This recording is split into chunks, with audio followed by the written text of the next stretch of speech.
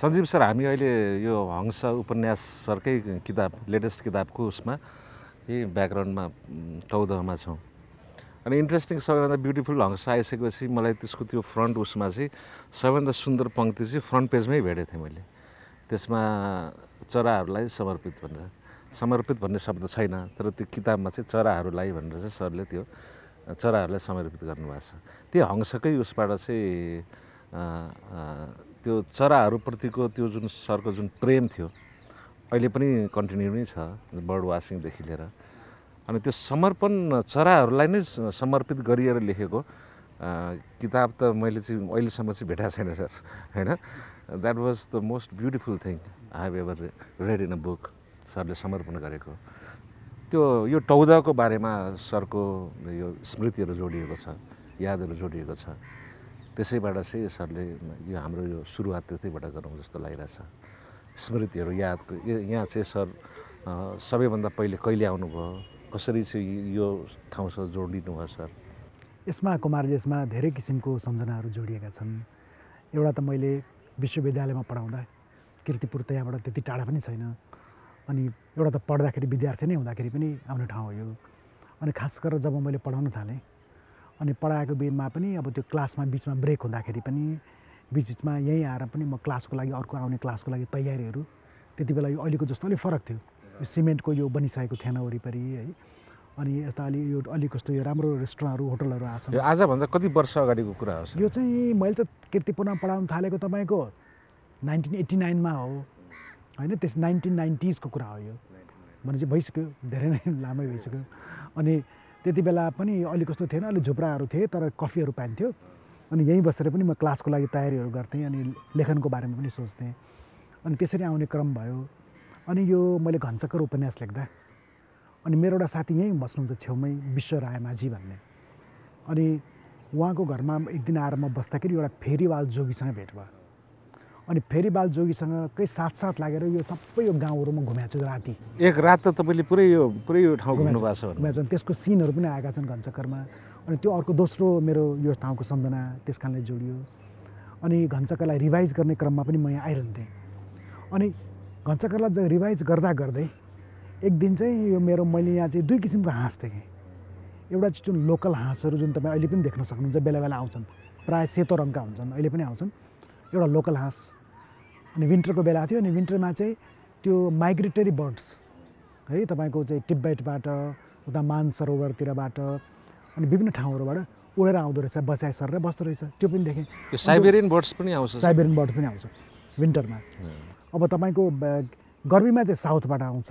विन्टरमा नर्थबाट आउँछ अनि त्यहाँ आउँदाखेरि त्यो दुई किसिमको हाँस देखेपछि एउटा लोकल हाँस यहाँको र एउटा चाहिँ उडेर आउने हाँस अनि त्यो देखेर मेरो मनमा चाहिँ एउटा कथा उब्जियो क्या हंसको यिनीहरूलाई पात्र बनाएर लेख्दा के होला यसको यो नाटकको यो मतलब यो उपन्यासको हिरो चाहिँ यो लोकल हाँस र हिरोइन चाहिँ उडेर आउने हाँस त्यसलाई बनाएर लेख्दा के होला इत्यादि भन्ने मेरोमा विचारहरू एउटा आउन थाल्यो मैले त्यसलाई इमिडिएटली फलो गरिनँ तर त्यो विचारको रूपमा चाहिँ मेरो दिमागमा रहिरह्यो धेरै समयसम्म घञ्चक्कर लेखेँ त्यसै विभिन्न कुराहरू भए अनि सिद्धान्तका कुरा लेखेँ ट्युमा म पढाइ नै रहेँ फेरि बिचमा म मेरो पोस्ट डकको लागि बाहिर गएँ फेरि फर्केर आएँ चलि नै रह्यो अनि त्यसपछि पछि जब मैले ट्युबाट अर्ली रिटायरमेन्ट लिएँ 2015मा त्यसपछि चाहिँ अनि त्यति बेलासम्म मैले यो हंसको चाहिँ विभिन्न सेक्सन्सहरू विभिन्न ठाउँहरूमा अलि लेखिसकेको थिएँ संयोग कस्तो पऱ्यो भने त्यो सोचेर गरेको पनि होइन त्यो हंस भन्ने त्यो उपन्यास लेख्दाखेरि त्यसको बिट्सहरू चाहिँ जहाँ पानी देख्यो त्यही फुर्दो रहेछ मलाई इन्ट्रेस्टिङ लाग्यो मैले कतै पढेको थिएँ सरको यो सबैभन्दा इन्ट्रेस्टिङ चिज लागेको पनि त्यो एटलान्टिकको पेसिफिकको छेउमा ल्याएको छु यो त मेन सेटिङ भयो सेटिङ यहाँ पनि पछि आएर उता झापा नेपालकै झापाको पनि हाम्रो त्यो खोलाको बगरमा होइन फुलमती खोला भन्ने छ हाम्रो गाउँको छेउमा त्यसको बगरमा त्यो लेखिन अनि पानीकै छेउमा त्यो फुर्दै आयो तर अरू ठाउँमा भए पनि यसको मेन सेटिङ त टौदसँग जोडिएको थियो भनेपछि त्यसैले टौदसँग मेरो धेरै किसिमको स्मृतिहरू जोडिएको छन् ट्युमा पढाउँदाखेरिदेखि लिएर अनि त्यसपछि घञ्चक्कर लेख्दाखेरि अनि फेरि हंस लेख्दाखेरि जोडिएकै छन् बिचमा त सरको यो उपन्यास हंसको त त्यतिखेरै दिमागमा चाहिँ भएर चाहिँ बस्यो आइडिया भनौँ अनि सर त पछि त बर्ड वाचिङमा पनि एकदमै त्यो एकदमै डेडिकेटेड बर्ड वाचरको रूपमा नि तपाईँ चाहिँ तपाईँको त पोस्टहरू हेर्दाखेरि तपाईँसँग कुरा गर्दाखेरि एक समय त तपाईँ त्यो यति तल्लीन हुनुहुन्थ्यो चराहरूको संसारलाई लिएर चाहिँ त्यो कसरी त्यस्तो एउटा चिज आयो तपाईँ त श्रीलङ्का समेत पनि त्यो जानुभयो चराको समय चरा हेर्नु त्यहाँ पनि हेर्नु त्यो त्यहाँ चरा हेर्नु त्यहाँ जानुभयो यो कसरी चाहिँ त्यो बस्यो सर यो प्रेम यो चरा एउटा चाहिँ के हुन्छ भने त्यो हंस जब मैले यो यसको जब मेरो दिमागमा आयो र यसको अर्ली सेक्सन्सहरू मैले लेखिरहेको थिएँ त्यति बेला मलाई बर्ड वाचिङको बारेमा केही थाहा थिएन खासै है अनि पछि चाहिँ जब मैले टियुबाट रिटायरमेन्ट लिएँ 2015मा त्यसपछि चाहिँ अब केही त गर्नु पऱ्यो भन्दा अनि मेरोसँग टाइम पनि बढी भयो अनि त्यसपछि घुम्न जङ्गलहरू घुम्न त्यसै पनि मलाई मनपर्ने मान्छे अनि त्यो दुर्बिन लिएर त्यो बर्ड वाचिङको एउटा किताबहरू पनि किनेर एउटा हेमसागर बराल भनेर निकै राम्रो किताब लेख्नुभएको छ बर्डको बारेमा नेपालका चराहरूको बारेमा अनि त्यसले पनि मलाई हेल्प गर्यो अनि त्यसले लिएर त्यो चराहरूलाई बुझ्ने भन्ने क्रममा अब कहिले यतै चौरतिर कहिले अब सहरमा नजिकै जानु परेको बेलामा रानीबारी अहिले टाइम हुँदाखेरि रानीवन शिवपुरीको डाँडा गोदावरी यो ठाउँमा हेर्न थालेँ अनि पछि चितवन अनि घोडाघोडी तालहरू नेपालका कोशी टप्पूहरूको इलाका अनि हुँदाहुँदै पछि श्रीलङ्कासम्म पनि पुग्यौँ अर्चनार म त्यहाँ चरा हेर्न भनेर अनि त्यो तर अनेस्टली भन्दाखेरि अहिले पनि म त्यस्तो कुनै एकदमै सिपालु बर्ड वाचर चाहिँ होइन म एकदमै नौसिखिया नै हो होइन त्यसलाई एकदम सिरियसली मैले त्यति फलो गर्न सकेको छैन एउटा बर्ड कन्जर्भेसन नेपाल भन्ने छ यहाँ है त्यसको चाहिँ म लाइफ मेम्बर पनि हो त्यसको साथीहरू त एकदमै सिपालु हुनुहुन्छ उहाँहरूले चाहिँ अब के हुन्छ भने कुनै चरा आयो भने अब हामीले यस्तो हेर्नै पर्दैन क्या त्यसको आवाजै सुनेर यो चरा रहेछ हेर त 45 डिग्रीको कोणमा हेर त त्यो चरा छ 90 डिग्रीको कोणमा अर्को चरा बसिरहेछ त्यो साउन्डै हेरेर भन्ने कि साउन्डै सुनेर भन्ने उहाँहरू चाहिँ एकदमै सिपालु हुनुहुन्छ म चाहिँ यसको बारेमा प्रेम चाहिँ टन्नै भएको बर्ड वाचिङतिर होइन तर त्यस्तो एकदमै एक्सपर्ट पनि होइन अनि अर्को चाहिँ फेरि बिचमा गएर आन्दोलनमा इन्भल्भ भएँ अनि आन्दोलनमा इन्भल्भ भएको 4 वर्ष त भइसक्यो 4.5 वर्ष त्यसपछि चाहिँ बर्ड वाचिङ अहिले प्राय एकदमै जिरो जस्तै छ अहिले चाहिँ त्यो घरमा आएको चरा हेर्ने हो घरमा पनि आजकल त त्यो यो अस्ति कोभिडको बेला लकडाउनको बेला पनि नयाँ चराहरू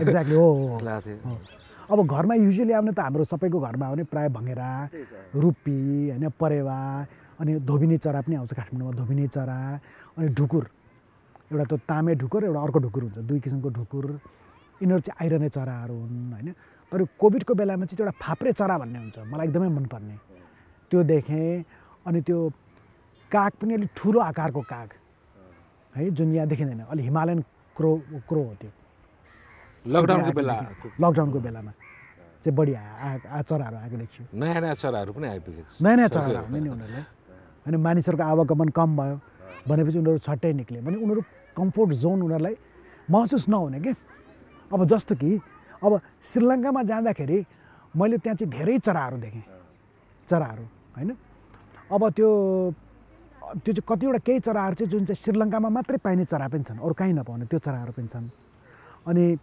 त्यहाँ चाहिँ के हुन्छ भने उनीहरूलाई चाहिँ त्यहाँको नट ओन्ली तपाईँको चरा अरू जनावरहरू पनि जङ्गलहरू पनि प्रशस्त छन् होइन जङ्गलहरू त्यसले गर्दा उनीहरूलाई चाहिँ त्यहाँ कम्फोर्टेबल फिल भएको देखेँ मलाई लाग्छ यहाँको हाम्रो चराहरू चाहिँ बढी टेन्सनमा हुन्छ जस्तो लाग्छ मलाई होइन वासस्थान नै उनीहरूको त्यस्तो गाह्रो भइसक्यो यहीँ चराहरूलाई हेर्नु यिनीहरूलाई नै आउन गाह्रो छ एकजना रिसर्च गर्ने साथीले उहाँले बाँदरमाथि रिसर्च गर्दै हुनुहुन्थ्यो उहाँले के भन्नुभयो भने यो पशुपति इलाकाको धेरै बाँदरहरूलाई डिप्रेसन रहेछ क्या अब कसले जाँच्ने उसको डिप्रेसन उसलाई औषधि कसरी दिने होइन तर डिप्रेसन त उसलाई पनि हुन्छ नि किन उनीहरूको अब वासस्थान नै परिवर्तन भइसक्यो उनीहरूले आउने खाना परिवर्तन भयो पहिले जङ्गलको उसले स्वाभाविक रूपमा फलफुलहरू खान्थ्यो कम भयो अहिले भुजिया दिन्छन् मान्छेले भुजिया खान्छ बिस्कुट खान्छ होइन अनि बाँदरलाई पनि त डिप्रेसन हुन्छ नि त्यो भएपछि चरालाई पनि हुनसक्छ अनि चाहिँ कठिन छ कि यिनीहरूको जीवन अहिले त्यही त यो चराचर जगतमा चराप्रति सरको जुन प्रेम छ तर मलाई लाग्यो त्यो अघि सरले जुन नौसखिया भन्नुभयो नि त्यो एक्सपर्ट हुनुभन्दा त त्यो नै ठिकै होइन ठिकै छ जस्तो लाग्यो 90 डिग्रीबाट कराएको चराको यस्तो हो यस्तो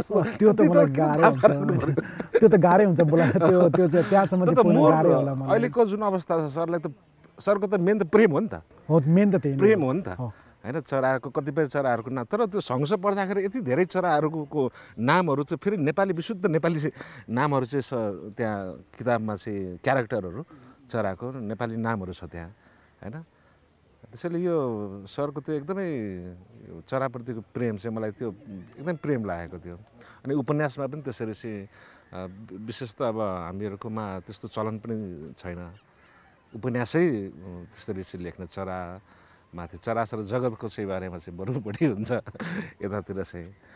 यो चरासँग गर्दाखेरि सरसँग त्यो यो टौदाको त्यो याद अहिले पनि चराहरू घुमिरहेको छ। आउँछन् यहाँ किसिम किसिमको चराहरू आउँछन्। यो अहिलेको जुन हामीले यताको जुन जङ्गल हेरिरहेको छौँ नि, अब यो चाहिँ यता पनि थुप्रै किसिमको चराहरू देखिन्छ। यहाँ थुप्रै किसिमको चराहरू आइरहेको हुन्छन्। अब चराको गरेर सरसँग मेरो अर्को एउटा मलाई मेरो जिज्ञासा कस्तो, सरलाई मैले चाहिँ त्यो पढेको त 63 पछि हो जस्तो लाग्छ, अखबारमा उ गरे जस्तो लाग्छ। अखबारमा सरले त्यो पनि अखबारमा पनि कुन भन्दाखेरि त्यो एकचोटि सरलाई त्यो आन्दोलनको बेला जुन घाइते प्रहरीद्वारा चाहिँ आक्रमण अनि घाइते भनेर त्यो आक्रोश एउटा जुन थियो आन्दोलन पनि सर लागिराख्नु भएको, कान्तिपुरमा आर्टिकल आएको थियो एउटा। त्यस मार्फत चाहिँ सरको अनि अरू अरू साथीभाइहरूमा म त क्याम्पस पनि युनिभर्सिटी नगएको हुनाले अनि पछि सरको बारेमा बुझ्दै जाँदाखेरि मलाई इन्ट्रेस्टिङ लागेको चाहिँ त्यो नाटकको उसमा चाहिँ बडो इन्ट्रेस्टिङ लागेको छ। म पनि इन्ट्रेस्टिङ नाटक आफै खेल्नु भएको छ, तपाईँ आफै नाटक लेख्नु। अनि सरले अब त्यो जब त्यो अल्बेर कामुको न्याय प्रेमी गर्नुभयो, त्यसपछि हाम्रो सिकेलालको सपनाको साबिती, अनि लेटेस्ट पछिल्लो पटक त हाम्रो मकैको अर्को खेती पनि। अनि अभिनयमा चाहिँ सरको चाहिँ कसरी त्यस्तो यो चरा जस्तै प्रेम अथवा त्यो कसरी त्यो सरको प्रेमबारे चाहिँ कुरा गरौँ न। अभिनयमा चाहिँ म अब एक्सिडेन्टली नै आइपुगेको अनेस्टली होइन। एउटा चराप्रतिको प्रेमको कुरा भयो, चराको अभिनयको प्रेम चाहिँ अभिनयको चाहिँ त्यो एक्सिडेन्टली आएको भन्छु म। अभिनयमा चाहिँ अब नाटक हेर्न त मलाई मनपर्ने हो होइन, अहिले पनि नाटकहरू हेर्न म गइ नै रहेको हुन्छु। तपाईँकै नाटक हेर्न पनि आएको छु म त्यहाँ शिल्पी थिएटरमा होइन। त्यति बेला त अब यिनीहरू थिएनन्, गुरुकुल थियो पहिले त 2006 तिर आन्दोलनको वरिपरि नाटक हेर्न गइरहन्थेँ म। तर नाटकमा खेल्छु भनेर त मैले कहिले पनि सोचेको थिइनँ। मैले स्कुलमा पनि कहिले पनि खेलेको थिइनँ नाटक। स्कुलमा मैले एउटा नाटक खेलेको थिएँ है, तर मैले त्यसको मुख्य भूमिका तिनीहरूले मलाई नै दिए, खोइ के सोचेर। म राम्रो अभिनेता पनि थिइनँ है, तर त्यसको डायलग मैले त्यो बिर्सेर त्यो नाटक नै डिजास्टर भयो क्या। त्यसै कारण मलाई नाटक चाहिँ मेरो एरिया होइन, खेल्ने होइन। नेचर हेर्दाखेरि त नेचर एक किसिमको नेचर हेर्दाखेरि सर एकदमै एकान्त प्रिय जस्तो होइन, एकदमै लोनसमनेसलाई चाहिँ सेलिब्रेट गर्ने मान्छे जस्तो, अलिक दर्शनतिरको रुचि होइन, अध्यात्मतिर पनि एउटा सर्टेन टाइममा चाहिँ रुचि भएको त्यस्तो एउटा अब बहिर्मुखी भन्दा अलि त्यो के भन्छ त्यो अन्तर्मुखी स्वभाव जस्तो लाग्ने। अनि एकैचोटि त्यो सरले त्यो नाटकको त म त चकित म त्यो नाटकमा सरले जुन अभिनय किताब त पढेको होइन, आर्टिकलहरू पढेको, त्यही अनुसारले सरसँग त्यो एउटा एक किसिमको एउटा लगाव प्रेम बसेको। तर नाटकमा अभिनय नै हेरेपछि त म त नि चकित टाइपको त्यस्तो भए। त्यो चाहिँ अब मेरो खेल्ने प्लान त थिएन। त्यहाँबाट सुनिलजीले नै इन्सिस्ट गरेर हो वास्तवमा। सुनिलजीले एउटा नाटक छ तपाईँले खेल्न पऱ्यो, तपाईँको रोललाई पर्सनालिटीलाई सुहाउँछ, यो रोल खेल्नु न भन्नुभयो। मैले त कहाँ अब सुनिलजी म त उम्किनै खोजेँ, सुनिलजी म खेल्दिनँ भन्नु। त्यहाँबाट उहाँले त्यो स्क्रिप्ट नै पठाइदिनु भयो घरमा। अनि त्यो रसियन त्यो क्रान्तिकारी के अरे क्यारेक्टरको नाटक खेल्नुपर्ने रोल रहेछ। त्यसको डायलगहरू चाहिँ मलाई इन्ट्रेस्टिङ लाग्यो। अनि स्पेसली त्यो नाटक अल्बर्ट क्यामुको नाटक चाहिँ त्यति बेला त्यसले चाहिँ केही एथिकल प्रश्नहरू उठाएको थियो क्या। तपाईँले चाहिँ सामाजिक न्यायकै लागि तपाईँले क्रान्ति गर्दाखेरि पनि त्यो क्रान्तिको कुनै लिमिटेसन हुन्छ कि हुँदैन। न्यायको लागि तपाईँ भिडिरहनु भएको छ, तर त्यो भिड्ने क्रममा बच्चाहरू मारिनु ठिक हो कि होइन भन्ने जस्तो नि एथिकल प्रश्नहरू। त्यही बेला चाहिँ माओवादीहरू यो उनीहरूको जनयुद्ध सकेर उनीहरू चाहिँ पोलिटिकल मेन स्ट्रिममा आएको थिए। अनि यही प्रश्न उनीहरूको प्रति पनि तेर्सिएको थियो, उनीहरूको क्रान्तिको नैतिक क्षितिज के थियो, त्यसको लिमिटेसन थियो कि थिएन भनेर। अनि यो कुराले चाहिँ मलाई अलिकति तान्यो, ल गरिहेरौँ त, प्र्याक्टिस गरौँ भनेर। अनि त्यसपछि अनि गएर उसमा चाहिँ गएर गुरुकुलमा गएर खेलौँ भनेको, त्यसपछि खेले भयो त्यसपछि। त्यो त अनि बाहिर पनि विराटनगरतिर पनि सो भयो? विराटनगर पनि हामीले त्यसको सो गऱ्यौँ। त्यत्रो कति दिन भएको थियो सर? त्यो त निकै चल्यो। अब यहाँ चाहिँ के हुन्छ भने यो यहाँ नै अब हामीले 15-20 दिनको लागि गर्न भनेको थियो। यो काठमाडौँमै त्यो झन्डै 2 महिनाभन्दा बढी चल्यो, 2-2.5 महिनै चल्यो। विराटनगरमा फेरि हामीले त्यहाँ गएर गऱ्यौँ, केही सोहरू गऱ्यौँ। अन्त फेरि काठमाडौँमा फेरि रिसो पनि भएको छ, त्यो पनि 2-3 हप्ता चल्यो भने चाहिँ मैले सोचेको भन्दा धेरै चल्यो। अनि चाहिँ त्यो चाहिँ अलिकति उ नै थियो। अब त्यो म त कुनै प्रोफेसनल एक्टर त होइन, त्यसैले 3 महिनासम्म त मतलब 2-2.5 महिनासम्म एउटै रोल गरिरहनु त्यो चाहिँ अलिक गाह्रो थियो। फेरि अचम्मको कुरा के छ भने त्यो रोलको त्यो नाटकको अन्ततिर चाहिँ के हुन्छ भने मलाई चाहिँ मतलब त्यो पात्रलाई म खेल्ने पात्र त्यो जुन क्रान्तिकारी पार्क छ उसलाई चाहिँ झुन्डाइदिन्छन्। म त 2.5 महिनासम्म झुन्डै गर्न पर्यो हरेक दिन। यो पनि आफैमा एउटा च्यालेन्ज थियो। थ्याङ्कफुल्ली त्यो सिन चाहिँ अफ स्टेज हुन्थ्यो भने चाहिँ एक्चुअली मैले झुन्डिनु त पर्दैन थियो, तर त्यसमा झुन्डेको कथाहरू हुन्थ्यो, कथानकहरू यस्तो झुन्ड्यो उस्तो झुन्ड्यो, अनि त्यही डिस्कसन सिधै नाटक हुन्थ्यो नि, आफै झुन्डेकै हो कि जस्तो पनि लाग्ने। सुनिल पोखरेलले चाहिँ तपाईँले चाहिँ कसरी चाहिँ यो गर्नुभएको रहेछ कि सञ्जीव उप्रेती नै यसमा चाहिँ सुट हुन्छ भनेर केही? त्यो त म केही भन्नु भएन। उहाँले के भन्नु, तपाईँले त्यो पनि एउटा अचम्मकै थियो, उहाँले नै गर्दा खेलेको। किनभने त्यतिखेर जुन गुरुकुलमा हो नि त सर, यो गुरुकुलको त उहाँको आफ्नै एउटा छुट्टै त्यहाँको प्रोफेसनल आर्टिस्टहरू नै थियो नि त, होइन? अनि त्यो सबै हटाएर चाहिँ सुनिल पोखरेल नै यसमा छन्। उहाँको के त्यो होला नि दृष्टि त्यो चाहिँ मलाई अझै अहिले पनि मलाई त्यो बुझ्न गाह्रो छ। किनभने जति बेला त्यो नाटकको चाहिँ जब रिहर्सल सुरु भयो 15 दिन त हामीले एकदमै जोडसँग रिहर्सल गऱ्यौँ त्यति बेला, होइन? अब अरू त सबै प्रोफेसनलहरू हुनुहुन्थ्यो नि, मलाई जहिले पनि एउटा सेन्स अफ इन्फेरियोरिटी, उहाँहरू त यत्रो चाहिँ के हुन्छ भने खेलिसक्नु भएको छ, होइन? मैले त कहिले खेलाएको छैन, स्कुलमा त खेलाएको छैन, र स्कुलमै खेलेको नाटक पनि मैले नै गर्दाखेरि डिजास्टर भएको छ। यत्रो अब मेन थिएटर चाहिँ यहाँ मलाई खेल्न भन्दै हुनुहुन्छ, कसरी गर्नु पऱ्यो, के गर्नु पऱ्यो भनेर चाहिँ त्यो मैले सुनिललाई सोधिरहन्थेँ, सुनिलजी मैले के गर्नु पऱ्यो, ल मलाई सुझाव दिनु पऱ्यो, के गर्नु पऱ्यो भने। अनि उहाँले चाहिँ मलाई कहिले पनि सुझाव नदिने, अरूको बरु सच्याउने। उहाँले चाहिँ मलाई सधैँ सञ्जीवजी के गर्नु पर्छ, तपाईँ जसरी खेलिरहनु भएको छ तपाईँ त्यसरी नै खेलिरहनु भएको छ, त्यही मात्रै भन्ने उहाँले मलाई, होइन? त्यही मात्रै भन्ने। अनि यत्तिकै नै चलिरह्यो। अनि त्यो मुभमेन्टहरूमा अलिकति मलाई गाह्रो भइरहेको थियो, मुभमेन्टहरू अलिक मेरो अक्वार्ड देखेको थियो। त्यसमा चाहिँ मैले सौगात मल्लको हेल्प मागेँ, उनी त्यति बेला त्यही थिए, होइन? सौगातले मलाई हेल्प गरे, अरू मणि कमल थुप्रै थियो क्या त्यहाँको चाहिँ त्यो पुरानो कलाकारहरू। अनि उहाँहरूसँग नि बरु म सोध्थेँ के गर्नु पऱ्यो, तपाईँले मलाई सल्लाह दिनु पऱ्यो है, तपाईँहरू जस्तो होइन, म त एकदम एमेच्योर एकदम एक्टर हो, होइन? सल्लाह दिनु पऱ्यो। तर हाम्रो एकदमै राम्रो टाइम बित्यो उहाँहरूसँग, होइन? दुईवटा नाटक त सँगै गरियो। अनि त्यो उहाँको एकदमै साथीहरू जस्तो भए गुरुकुलको कलाकारहरू, रमाइलो भयो। सरको जीवनको त्यो एउटा पार्ट हो त्यो अभिनयको। त्यसपछि त निरन्तर लाग्नु भयो नि त। त्यसै बिचमा अलिकति ग्याप भयो। अनि त्यसपछि 2015तिर चाहिँ मैले त्यो जब म टियुबाट चाहिँ म रिटायर भएँ, त्यसपछि दुईवटा चाहिँ मैले ब्याक टु ब्याक प्ले गरेँ। एउटा चाहिँ यो अभि सुवेदी सरले लेख्नुभएको चाँद दाजुको महाभारत भन्ने त्यो बिपीको रोल थियो, बिपीको रोल मैले खेलेँ। विमल सुवेदीजीले डाइरेक्ट गर्नुभएको। अनि त्यसपछि मकैको अर्कै खेती, त्यो त्यस्तो धेरै नाटक पनि खेलाएको छ, 4वटा जति हो। तर अब मकैको अर्को खेती सरको किताब पनि निस्केको छ, त्यसमा किताब पनि निस्केको छ। अहिले चाहिँ के, अहिले हाल चाहिँ के छ सर अवस्था राइटिङको? उसमा चाहिँ राइटिङमा चाहिँ यस्तो छ कुमारजी, 76 भने 3-4 वर्ष त भयो, ग्याप भयो। अब बिचमा के एउटा ग्याप भयो, कारण त म आन्दोलनमा इन्भल्भ भएको पनि हो, अहिले पनि हो, होइन? त्यसमा धेरै टाइम त्यसमा दिनु परिरहेको थियो, अहिले पनि दिनु परिरहेछ। खास गरेर नारायणजी चाहिँ यो खेतीमा लागेको चाहिँ मैले झनै बढी टाइम दिनुपर्ने स्थिति आयो क्या। नारायणजी यहाँ हुन्जेलसम्म अलि मेरो जीवन पनि आरामसँग चलिरहेको थियो, होइन? अनि हामी बसेर अलि उहाँलाई सपोर्ट गर्ने, देश आफ्नो कामहरू गर्ने। अब नारायणजी गएपछि त के गर्ने, केही उपाय नै भएन। अनि मलाई धेरै बर्डन आइपुग्यो, गएको 2 वर्षदेखि त यसले पनि धेरै नै टाइम लियो मेरो, होइन? अहिले पनि लिनै रहेछ, किनभने यो देशमा जहिले पनि केही न केही भइरहेको हुन्छ। अहिले पनि त्यहाँ आरती शाहको त्यो आन्दोलन चलिरहेछ, त्यहाँ के अरे माइती गर्नु 4 महिना मिटिङै चलिरहेको थियो। अनि कहिले के हुन्छ, कहिले भारती शाहको हुन्छ, कहिले उखु किसानहरूलाई यहाँ मुआवजा नपाएको उखु किसानहरू आइरहन्छन्, केही न केही भइ नै रहेको हुन्छ देशमा, कहिले भ्रष्टाचारकै मुद्दा आउँछ, त्यसले धेरै टाइमहरू लिइरहेको थियो। तर अहिले चाहिँ अब केहीदेखि चाहिँ मैले आफ्नो साथीहरूलाई पनि, नागरिक आन्दोलनको साथीहरूलाई यसरी त भएन, 1-2 जना मात्रै सक्रिय भएर यसरी हुँदैन, सबैले सक्रिय हुनु पऱ्यो। हाम्रो नागरिक आन्दोलनको त्यस्तो फलानै यस्तो अगुवा भन्ने पनि कोही पनि छैन, हामीले बनाएर चाहेर पनि बनाएन यो, होइन? यो त के इन्फर्मल स्ट्रक्चर हो, हाम्रो कुनै ब्याङ्क खाता पनि छैन, कुनै अफिस पनि छैन, फर्मल मेम्बरसिप पनि छैन। जो हाम्रो व्हाट्सएप ग्रुपमा जोडियो त्यही नागरिक आन्दोलन, भोलि छोड्यो भने नागरिक आन्दोलन भएन। त्यसरी सिम्पल हिसाबमा चलाइरहेछौँ। हाम्रो कुनै बजेट पनि हुँदैन, कुनै सञ्चालक समिति पनि हुँदैन, भनेपछि एकैजनाले त्यस्तो लिड गरिरहने कुरा पनि हुँदैन, सबैको काम हुन्छ। त्यसैले कहिले कल्लै कुनै मुद्दामा कसैले यसरी सामूहिक रूपमा लिड गर्नुपर्छ है साथी हो भनेपछि अहिले हामी त्यही उसमा चलेर अलिकति होलो भएको छ अहिले चाहिँ। अनि अहिले चाहिँ म दुईवटा, तपाईँलाई अनेस्टली भन्दा 2टा म्यानुस्क्रिप्टमा चाहिँ म काम गरिरहेको छु, होइन? एउटा फिक्सन हो, एउटा नन फिक्सन हो। तर अझै फेरि त्यसलाई रिभाइज गर्न मलाई फेरि धेरै टाइमहरू लाग्छ, भन्छ अझै म 2 वर्ष जति टाढै होला त्यसको पब्लिकेसनहरूबाट। हजुर, त्यसो फिक्सन र नन फिक्सनमा इन एन्ड आउट गर्दाखेरि सरलाई सहज हुने हो र त्यो एकैचोटि त्यसरी गर्दाखेरि 2टा काम कि यसपछि यस्तो छ? म चाहिँ अब मेरो कस्तो युजुअली म 2टा प्रोजेक्ट चाहिँ यसो प्यारलल चलाइरहन मलाई मन लाग्छ।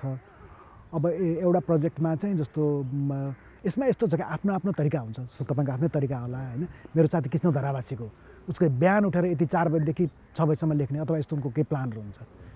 रिलिजियसली उहाँले त्यो गर्नुहुन्छ। म त्यस्तो गर्न सक्छु, म छटपटे दिमागको पारेँ होइन।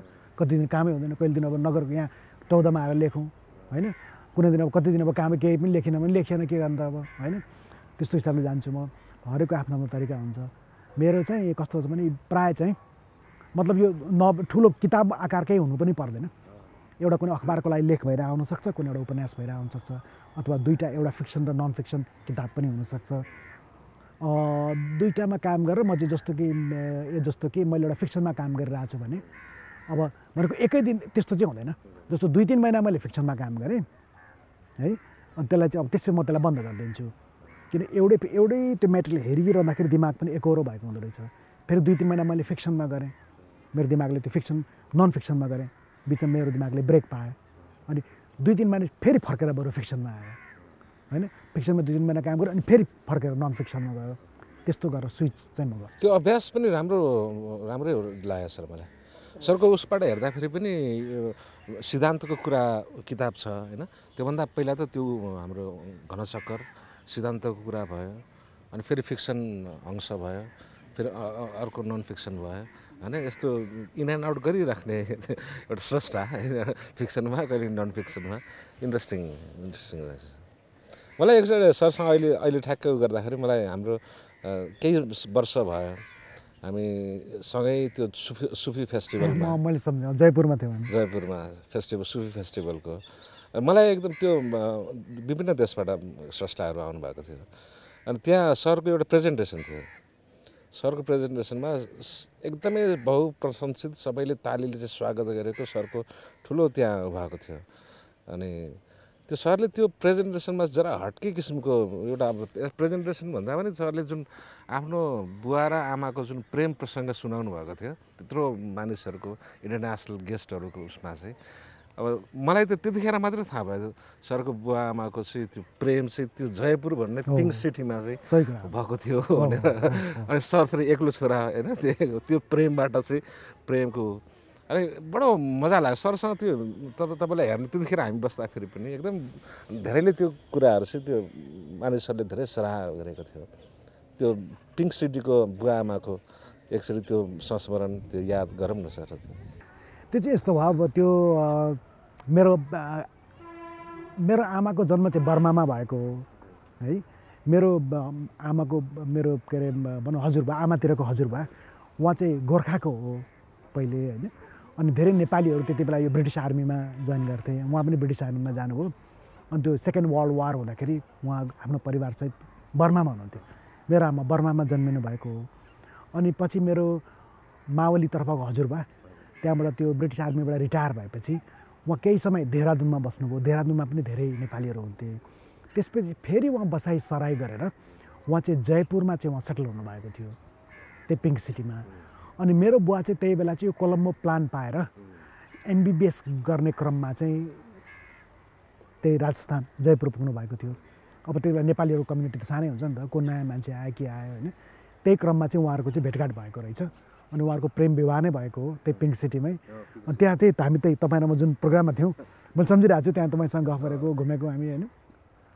त्यति बेला चाहिँ अनि त्यहाँ हुँदाखेरि त्यो चाहिँ मेरो दिमागमा सबै खेल्न थाल्यो क्या। पहिले केटाकेटी हुँदा मैले धेरै समय बिताएको छु। किनभने त्यहाँ सबै अब त्यो त्यहाँ त अब सञ्जीव उप्रती प्रोफेसर फ्रम नेपाल यस्तो पुरा होइन त्यो एकाडेमिक टाइपको छ नि। सरले त्यो मञ्चबाट त्यत्रोमा बुवा आमाको प्रेम होस्टेल यहाँ थियो बुवा यसरी चाहिँ भनेर एकदमै त्यो अविस्मरणीय घटना थियो सर। त्यो चाहिँ बुवा आमाहरूको त्यसरी चाहिँ होस्टेलमा बस्नुहुन्थ्यो। को चाहिँ होस्टेलमा? मेरो बुवा चाहिँ होस्टेलमा बस्नुहुन्थ्यो। आमा त गर्ल्स बुवा त आफ्नो बोइज होस्टेलमा बस्नुहुन्थ्यो नि। आमाको बुवा त त्यहीँ सेटल हुनुभएको थियो नि त। त्यहीँ हुनुभएको थियो। पछि देहरादुनबाट पहिले त्यो के अरे ब्रिटिस आर्मी छोडेपछि पहिले देहरादुन, त्यसपछि उहाँहरू फेरि सिफ्ट गरेर जयपुरमा सेटल हुनुभएको थियो हजुरबुवा होइन। आमा त आफ्नै घरमा हुनुहुन्थ्यो। त्यही त प्रेम लभ म्यारेज नै लभ म्यारेज नै हो। सरको पनि लभ म्यारेज नै हो। मेरो पनि लभ म्यारेज नै हो। अनि त्यो सरको जन्म चाहिँ झापामै भयो? मेरो जन्म चाहिँ वास्तवमा मेरो राजस्थानमै भएको हो। त्यति बेला चाहिँ मेरो बुवा चाहिँ के अरे ऊ भएर चाहिँ मेडिकल प्र्याक्टिस गर्दै हुनुहुन्थ्यो कैलालीमा बुवा आमाको बिहा भइसकेपछि। अनि मेरो जन्मिने बेलामा चाहिँ अनि फेरि मेरो आमाको दिदी उहाँ चाहिँ मेडिकल डक्टर नै हुनुहुन्थ्यो होइन। अनि यसलाई सजिलो हुन्छ भनेर अब त्यो माइत पठाइदिनु भएछ क्या त्यो जन्मिने बेलामा।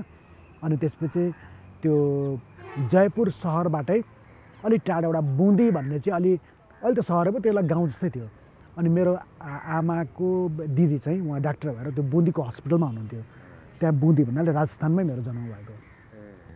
त्यो बाल्यकाल त बितेन सर? बाल्यकाल खासै बितेन, जन्म चाहिँ त्यहाँ हो। त्यसपछि अब कि त कैलाली, अनि त्यसपछि मेरो बुवाको जहाँ ट्रान्सफर हुन्थ्यो पहिले, पछि अब भोजपुर, अनि त्यसपछि झापा। भोजपुरमा नै बाल्यकाल बितेछ? भोजपुरमा बाल्यकाल बितेछ। कुन ठाउँमा भोजपुर भयो? मोस्टली अब भोजपुर, कैलाली र झापा नै हो। सरलाई याद आउँदाखेरि अलिक बाल्यकाल चाहिँ बितेको चाहिँ ठ्याक्कै भिभिडली चाहिँ कताको हो? भिभिडली त्यतै हुँदैन होइन। कस्तो हुन्छ भने त्यो के बिचमा एकचोटि तपाईँ पनि जानुभयो होला, त्यो धनगढी महिनाले फेस्टिभल गर्छन् नि होइन, त्यो साहित्य फेस्टिभल तपाईँ पनि जानुभएको छ नि। ऊ त्यहाँ जाँदाखेरि चाहिँ मलाई के चिनेको हो कि एकदमै फरक छ। धेरै सानो हुँदाखेरि म कैलालीमा थिएँ, त्यही ठाउँमा जहाँ चाहिँ त्यो फेस्टिभल ठुलो ग्राउन्डमा हुन्छ नि, त्यसकै छेउमा चाहिँ त्यहाँ अस्पताल थियो त्यति बेला होइन। अनि त्यहाँ चाहिँ एउटा जङ्गल जस्तो थियो जस्तो लाग्छ मलाई होइन। त्यो मैले कता कता, अनि एयरपोर्ट त्यति बेला त्यहाँ थियो, अनि त्यो कता कता सम्झेको झलास झुलुस हुन्छ। अनि भोजपुरमा पनि मेरो बुवा चाहिँ मेडिकल, मतलब त्यति बेला त उहाँ गभर्मेन्टको इम्प्लोइ हुनुहुन्थ्यो। अनि पछि त उहाँले आफ्नै प्राइभेट प्र्याक्टिस सुरु गर्नुभयो झापामा। तर भोजपुरमा चाहिँ त्यो उहाँ गभर्मेन्ट इम्प्लोइ हुँदाखेरि अनि भोजपुरको मेरो मनमा चाहिँ त्यही कता कता स्मृतिहरू हो कि होइन जस्तो होइन। पहाडहरू, जङ्गलहरू, कुनै एकदम विभिड सिनहरू पनि दिमागमा आइरहन्थ्यो। अनि तर गइएन बिचमा। अनि 2-3 वर्ष अगाडि चाहिँ अर्चना र म, अनि मेरो एउटा कजन हुनुहुन्छ टिका र उसको वाइफ, उहाँहरूसँग हामीहरू 4 जना हामी प्रायः ट्राभल गरिरहन्छौँ। अनि हामीहरू 4जना चाहिँ हामी त्यही हुने क्रममा सङ्खुवा सभा, के अरे चैनपुर हुँदै हामी भोजपुर पनि पुग्यौँ। अनि त्यहाँ जुन क्वार्टरमा बुवा बस्नुहुन्थ्यो त्यहाँ पनि पुग्यौँ होइन। त्यहाँ गएर यसैहरू त्यहाँको हेर्ने जुन पहाडहरूको आकारहरू हुन्छ नि, कता कता सम्झेको हुन्छ नि, ठ्याक्कै मैले जस्तो सम्झेको थिएँ त्यस्तै आकारहरू देखेँ मैले, सेपहरू होइन, आकाशको रङहरू मैले जुन सोचेको थिएँ त्यस्तै देखेँ कि त्यहाँ गएपछि। पढाइ त सरको अब यो झापामै 4 क्लासदेखि नै त्योभन्दा अगाडि त सरलाई त होम ट्युसन नै हो। अनि 4 क्लासदेखि झापामै पढेँ। अनि त्यसपछि एसएलसी मैले झापाबाटै दिएको हो, शनिश्वरी हाई स्कुलबाट। त्यसपछि मैले आइएससी पढेँ यहाँ अमृत साइन्स क्याम्पसमा आएर। अनि त्यसपछि मैले विषय परिवर्तन गरेँ। अनि अङ्ग्रेजी मेजर लिएर म दार्जिलिङ गएँ, सेन्ट जोसेफ कलेज, त्यहाँबाट मैले ब्याचलर्स गरेँ। त्यहाँ कति वर्ष भयो सर? त्यहाँ यस्तै 3 वर्ष जस्तो बस्यो कुमारजी, 3 वर्ष जस्तो बस्यो। त्यहाँबाट म सिधै काठमाडौँ आएर फेरि मास्टर्स चाहिँ किर्तिपुरबाटै गरेँ। अनि गर्ने बित्तिकै फेरि मैले यहीँ पढाउन थालेँ किर्तिपुरमै। अनि बिचमा मैले 1994मा चाहिँ मैले फुल ब्राइट स्कलरसिप पाएँ। त्यसपछि म अमेरिका गएँ। अनि मैले दोस्रो मास्टर्स चाहिँ त्यो स्टेट युनिभर्सिटी अफ न्युयोर्क भन्ने छ कि, अपस्टेट न्युयोर्क, बिङिङटन भन्ने ठाउँमा, त्यहाँबाट गरेँ। अनि पिएचडी चाहिँ मैले फेरि ब्राउन युनिभर्सिटीबाट गरेँ। त्यो सबै कम्प्लिट गरेर बिचमा हुन त म आएको थिएँ, 2 वर्षको मैले ब्रेक पनि ल्याएको थिएँ। अनि 2003मा चाहिँ मेरो पिएचडी मैले सकेँ ब्राउनबाट, अनि फर्केर आएँ। अनि पोस्ट डकको लागि चाहिँ मैले 2012-13मा गएँ। त्यहाँ चाहिँ 1 सेमेस्टर म त हार्वर्ड युनिभर्सिटीमा थिएँ। 1 सेमेस्टर चाहिँ म एकदम पश्चिममा फेरि क्यालिफोर्नियाको बर्कली युनिभर्सिटीमा थिएँ। त्यो पढाइको एज अ होल भनौँ न श्रृङ्खला चाहिँ त्यसै आफै पढ्ने काम त अब। डिफ्रेन्ट पकेट्सहरूमा चाहिँ सरको यसरी एजुकेसनको पनि एउटै ठाउँमा चाहिँ प्रायः हामीहरूको चाहिँ एउटै अब कलेज, प्रायः त अब कोही धनगढीमा होला, कोही होला, त्यो सर्टेन 10 क्लाससम्म त्यहाँ पढ्छ, फेरि काठमाडौँ भएर यहीँ प्रायः जस्तो यहीँ मास्टरसम्म गर्ने अथवा पिएचडी डक्टरेट गर्ने सबै चिज। सरको चाहिँ डिफ्रेन्ट पकेट्सहरूमा चाहिँ भएको रहेछ पढाइको सिलसिलामा सरले। अनि त्यो प्लेन चढ्ने चलाउने पनि एउटा संस्मरण, त्यो एउटा इन्ट्रेस्टिङ संस्मरण थियो होइन। त्यो चाहिँ कस्तो भने त्यही त्यति बेला चाहिँ यो मैले त्यो म पोस्ट डकमा जाँदाखेरि मैले भने 1 सेमेस्टर त म एकदमै पूर्वमा थिएँ, बस्टन सहरमा हार्वर्ड युनिभर्सिटी त्यहीँ थियो। 1 सेमेस्टर हामी त्यहाँ बस्यौँ अर्चना र म।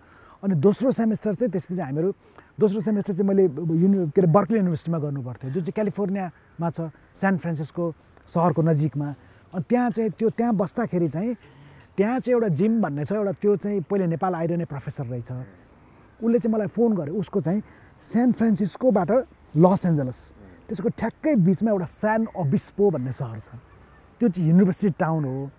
त्यहाँ 40,000 जति मान्छे छन्, तर 30,000 त प्रायः युनिभर्सिटीकै मान्छे छन् कि, विद्यार्थीहरू सबै गरेर भने युनिभर्सिटी टाउन हो त्यो टाउनै युनिभर्सिटी टाउन युनिभर्सिटी धेरै केही अमेरिकामा अरू पनि छन् यस्ता युनिभर्सिटी टाउनहरू अनि त्यो उसले मलाई फोन गर्यो उसले के भने कताबाट पत्ता लगाएछ ए तपाईँ त त्यहाँ हुनुहुँदो रहेछ के अरे बर्कलेमा तपाईँ आएर हाम्रो सानो ओबिस्पोमा आएर युनिभर्सिटीमा आएर एउटा टक गरिदिनु पऱ्यो है त्यसको तपाईँ आउने जाने बस्ने के हुन्छ तपाईँलाई म कम्पेन्सेट गरिदिन्छु टिकट पनि म पठाइदिन्छु भन्यो हुन्छ भने जाउँ त अर्चनालाई जाउँ भने मैले जाउँ भनेको होइन म जान्न म अहिले उसो तिमी गएर आऊ 2 दिनको कुरा हो तिमी गएर आऊ भन्नु अहिलेसम्म उसले रिग्रेट गर्छ म गइनँ किन गएको उसले पनि प्लेन चलाउन पाउँथ्यो त्यो पाएन त्यसपछि हुन्छ भनेर म गएँ अनि जाँदाखेरि के भन्छ भने म त त्यहाँ ओर्लेँ अब त्यो सान फ्रान्सिस्को त ठुलो सहर हो त्यहाँको त ठुलो एयरपोर्ट सान ओबिस्पोको त अब गाउँ जस्तै छ अब त्यो सानो एयरपोर्ट रहेछ अनि एयरपोर्टमा चाहिँ त्यही मेरो साथी जिम मैले साधारण चिनजान त्यस्तो क्लोज साथी त होइन त्यही प्रोफेसर त्यही सान ओबिस्पो युनिभर्सिटीको ऊ मलाई लिन आइरहेको थियो अनि जाउँ एकछिन माथि गएर के अरे चिया कफी केही खाउँ भन्यो अनि त्यसको वेटिङ रुममा गएर हामी चिया कफी खाइरहेछौँ प्लेनहरू पनि त्यो रनवेमा आएको गएको देखिरहेछौँ हामीहरू है उसले के भन्यो तिमीलाई 2टा विकल्प छ आज हुन त एउटा विकल्प भोलि पनि गर्न सक्छौ एउटा विकल्प के छ भने त्यहाँ चाहिँ वाइनरी एकदम फेमस छ कि त्यहाँको वाइन बनाउने ठाउँहरू त्यो ठाउँमा एकदमै हुन्छ वाइन टेस्टिङ गर्न पनि जान सकिन्छ है कि त तिमी वाइन टेस्टिङ गरेर भोलि तिम्रो लेक्चर सकेपछि वाइन टेस्टिङ गर्न भोलि जाने भने आज तिमी प्राइभेट प्लेनमा पनि उड्न सक्छौ भने मैले जिन्दगीमा कहिले पनि प्राइभेट प्लेनमा उडाएको छैन उडौँ त प्लेनमै उडौँ न भने मैले अनि हुन्छ मैले तिमीले त्यही भन्छौ भन्ने मलाई थाहा थियो त्यसैले मेरो एउटा साथी फ्र्याङ्क भन्ने छ ऊ पनि युनिभर्सिटीको प्रोफेसर हो ऊ अहिले उसको प्लेन लिएर आउँदैछ हामी यहीँ बसौँ भनेर भन्यो अनि हामी आइस टी खाएर आफ्नै प्लेन लिएर आउँदैछ फ्र्याङ्कले आफ्नै प्लेन लिएर आउँदैछ भनेर भन्यो जिमले भन्यो मलाई चाहिँ त्यो जसले मलाई लिन आएको थियो प्रोफेसर हो उहाँ चाहिँ प्रोफेसर हो 2जना प्रोफेसर जिम पनि प्रोफेसर फ्र्याङ्क पनि प्रोफेसर अनि यहीँ बस आइस टी खाएर बसौँ भने अनि आइस टी त्यसपछि हेर्दा एउटा सानो म त प्लेन कत्रो होला के होला सानो खेलौना जस्तो प्लेन आयो कि पर्यो त्यो रनवेमा खेलौना जस्तो अनि त्यसपछि जिमले ऊ फ्र्याङ्कको प्लेन आयो अब तिमी योसँग उड्न जाऊ यो त इन्ट्रेस्टिङ अनुभव भयो नि त सर होइन यहाँ त फ्र्याङ्कको मोटरसाइकल आयो अथवा होइन रामबहादुरको कार आयो अथवा हामीले यहाँ भन्ने जुन छ नि त्यही खालको त्यो एकदमै इन्ट्रेस्टिङ एयरपोर्टमा फ्र्याङ्कको प्लेन आइपुग्यो तिमीहरू जाऊ अब म चाहिँ के हुन्छ भने यो चाहिँ यो के अरे यो तिमीहरू 1 घन्टा उडेर आउनु त्यति बेलासम्म विद्यार्थीको कपी जाँचेर म यहीँ बस्छु भन्यो प्रोफेसरलाई लोड चाहिँ जहाँ पनि त्यस्तै हुँदो रहेछ विद्यार्थीको कपी जाँच यो चाहिँ नछोड्ने रहेछ कहिले छोड्दैन त्यो छोड्दैन थियो हाम्रो टियुमा त एक्चुअली झन् बोराका बोरा कपी पठाउने बेला टाइम थियो कि बोरै आउने घरमा बोरा आउने तपाईँलाई 3 बोरा पठाइदिएको छ कपी हो अनि जे होस् उसले कपी जाँच्न थाल्यो उसको त बोरामा थिएन कपी जाँच्न थाल्यो अनि त्यसपछि फ्र्याङ्क र म गयौँ अनि सानो प्लेन रहेछ म पनि त फ्र्याङ्क पनि अब त्यो आफ्नै प्राइभेट प्लेन हुने मान्छे त एकदमै मिलियनर त्यो होला भनेको एकदमै हेर्दाखेरि किसान जस्तो देखिन्छ साधारण होइन जिन्स लाछ एकदमै त्यो के अरे ऊ लाएर हिँडेछ त्यसपछि जाउँ भनेर उड्न थाल्यौँ उड्दै उड्दै उड्दै उड्दै गयौँ त्यसै गइरहेको छ त्यसपछि उसले मलाई नि ऊ भन्यो कि के भन्छ भने त्यसपछि उसले देखाउँदै गयो त्यो चाहिँ माइकल ज्याक्सन बस्ने गाउँ हो त्यो सहर हो त्यो यो त्यो सहर भन्नु उड्दै अनि एकदमै हामी त्यो प्रशान्त महासागरको छेउ हुँदै उडिरहेछौँ उता सनसेट हुन लागेको छ एकदमै राम्रो सिन थियो ल सनसेटतिर उडौँ भनेर सनसेटतिर उडाउँदै लग्यो त्यसपछि त्यसले भन्यो तिमी उडाउने हो प्लेन उडाउने हो भनेर मैले कहाँ उडाउने प्लेन होइन के त्यो सहिले सर उडाउन म केही छैन म भनिहाल्छु भनेर उडाउँ त ल उडाउँ ल हुन्छ नि त नयाँ तपाईँलाई पनि थाहै छ तपाईँ हामी नयाँ कुरामा ल जम्प गरिहाल्नु के पर्ला त्यसपछि हुन्छ भने अनि त्यो त एकदमै सहिलो रहेछ मोटरसाइकल चलाउने जसले पनि उडाउन सक्ने तपाईँको चाहिँ यतापट्टि आफूतिर त्यो एउटा स्टेयरिङ छ आफूतिर तान्यो भने माथि माथि माथि जाने त्यसलाई बिस्तारै छोड्दै आयो भने तल तर आउने यता घुमाउने यता ढल्किने उता घुमाउने उता ढल्किने रहेछ कि प्लेन भनेपछि त्यसमा कुनै उ थिएन अनि त्यसपछि चलायो म त चढाइरहेको छु ल अनि त्यस चढाइरहेको छु अनि त्यसपछि उसले चाहिँ त्यसपछि ल तिमीलाई अब 360 डिग्री घुमाएर त्यसको रुट चेन्ज गर्न सिकाउँछु भन्यो कि अनि हामी त सनसेट समुद्रको त्यो सूर्यास्त हुन लागेको छ समुद्रमा आएको त्यो फेरि त्यो ब्युटिफुल ठाउँमै प्लेन चढाउनु एकदमै ब्युटिफुल ठाउँ एकदमै हामी त्यो सनसेटतिर हामी उडिरहेछौँ अनि बिस्तारै चढाएर 360 डिग्री घुम्दो रहेछ ठ्याक्कै म आफै छक्क परेर यो मैले नै चलाएको तिमीले त चलाइरहेको छ म कहाँ चलाइरहेको छु भन्छ मलाई आफै विश्वास गर्न गाह्रो भयो कि यो प्लेनमा उडाइरहेको छु होइन कहाँ एउटा त यो सपनाको संसार कहाँ हो होइन कहाँ म क्यालिफोर्नियाको त्यो पनि प्रशान्त महासागरको छेउमा सनसेटतिर गइरहेको छु प्लेन 360 डिग्री चेन्ज गरेर घुमाइरहेको छु अनि त्यसै घुम्दै आयो त्यसपछि अनि बिसामा आएपछि चाहिँ मलाई क्या अनि पिसाब फेर्नु जस्तो लाग्यो क्या अनि पिसाब अनि कतै के गर्नु कतै उसले नै सोध्यो मैले पनि होइन त्यसलाई कतै यस्तो ऊ छ you want to take a leak भन्यो क्या त्यसले है अनि भने हो तिमीहरूलाई धेरै त्यहाँ आइस टी खाइरहेको थियो त्यसले स्वाभाविक त मलाई लागि नै रहेको थियो ल जाउँ त भनेर अनि अर्को एउटा गाउँमा त्यहाँ रोकौँ भनेर त्यो गाउँमा उसले त्यो प्लेन लग्यो अनि त्यो गाउँको त सानो विश्वभन्दा पनि सानो त्यसको गाउँ रहेछ त्यो अनि त्यहाँको एयरपोर्ट त झन् एकदमै एकदमै सानो त्यहाँ ओह्रालेर अनि खुर्र कोही पनि मान्छे एयरपोर्टमा मैले एउटा पनि मान्छे देखाएको छैन त्यसको मेन एयरपोर्ट खुर्र क्रस गरेर अगाडि लगेर त्यो टोयलेटकै अगाडि लगेर ठ्याक्कै रोक्यो त्यसले प्लेन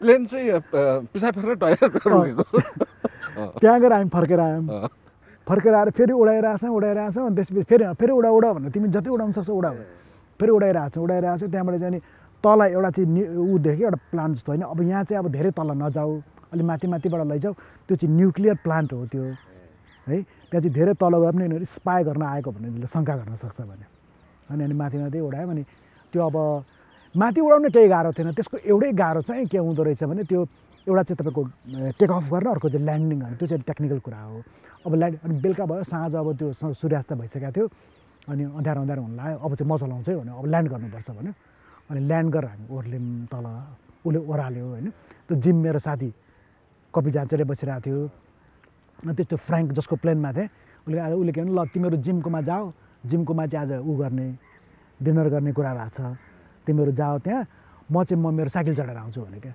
मैले तिम्रो मोटर गाडी छैन भनेको होइन मेरो त अब के हुन्छ भने गाडी त छ तर प्रायः मेरो बुढीले चलाउँछ म त कि त प्लेन चलाउँछु नत्र भने म साइकल चलाउँछु अनि त्यहाँ गयौँ भने त्यहाँ पनि एउटा इन्ट्रेस्टिङ घटना भएको छ त्यहाँ चाहिँ के होला भने त्यो कस्तो भएको थियो भने त्यो चाहिँ मेरो अर्को बाल्यकालको स्मृतिसँग जोडिएको छ झापाको स्मृतिसँग झापामा के हुन्छ भने म चाहिँ यस्तै तपाईँको यस्तै 8-9 वर्षको हुँदाखेरि एउटा जोगी आयो क्या यत्रो दाली पारेको छ जोगी आयो तुम्हारा हात देखाओ बच्चा हात मैले देखाएँ अनि हातहरूले त्यसले भन्छ कि त्यसो के हुन्छ भने तुम्हारा और तो सब ठीक है लेकिन 2 चीज़ों का तुमको खतरा है क्या है महाराज भनेको त एक पानी दूसरा सांप भन्छ क्या त्यसले मलाई है दो चीज़ों से तुम सावधान रहना भनेर त्यसले मेरो मनमा यति असर पार्यो कि मैले धेरै समयसम्म यो स्विमिङ नै गर्न मैले चाहिनँ अथवा सिकिनँ डर लाग्ने क्या पानीमा डुबिहाल्ने हो के हो जोगीले त्यस्तो भनेको छ भनेर धेरै जब मेरो छोरीहरूले पनि जब स्विमिङ गर्न थाले उनीहरूले पनि जिद्दै गरेर त्यसपछि सामान्य पौडिनसम्म चाहिँ सक्ने भएँ म त्यो पनि अब धेरै अहिले बिचमा गराएको छैन बिर्सेको पनि हुनसक्छ तर म राम्रो स्विमरमा कहिले पनि हुन सकिनँ पानीको त त्यो छँदै थियो अर्को मेन त्यसले भनेको होइन साँपले एक न एक दिन त तुमको सांप टोकने आएगा भनेर भन्छ अब म 8 बार तर्सिन्छ नि बच्चा होइन टोकने आएगा लेकिन मैं तुमको एक बात सिखा देता हूँ बेटा ऐसा किया तो तुमको सांप नहीं टोकेगा भन्छ नहीं काटेगा भनेर भन्छ क्या है भनेकोले के भन्छ साँपले नजिक आयो भने साँपसँग नडराउनु ठिङ्ग उभिनु होइन के ठिङ्ग उभिनु अनि मनमा चाहिँ आँखा खोलेर पनि हुन्छ अथवा आँखा बन्द गरेर भए पनि के सोच्नु भने यो साँपको कल्याण होस् भनेर सोच्नु त्यो भएपछि साँपले टोक्दैन भनेर भनेको थियो कि उसले मलाई अनि त्यति बेला चाहिँ मेरो साथी कृष्ण धरावासीको घर फेरि त्यहाँले जङ्गल ठाउँमा थियो अनि मलाई त त्यता गइरहनु पर्ने अनि त्यतातिर जाँदाखेरि 2 चोटि चाहिँ एउटा त अलिक परबाट आयो फेरि झापामा गोवन साँप हुन्थ्यो नि त्यति बेला है गोवन साँप हुन्थ्यो साँप त्यसको त एकदमै विष पनि एकदमै कडा एकचोटि त परबाट आयो त्यो गोवन थियो कि के थियो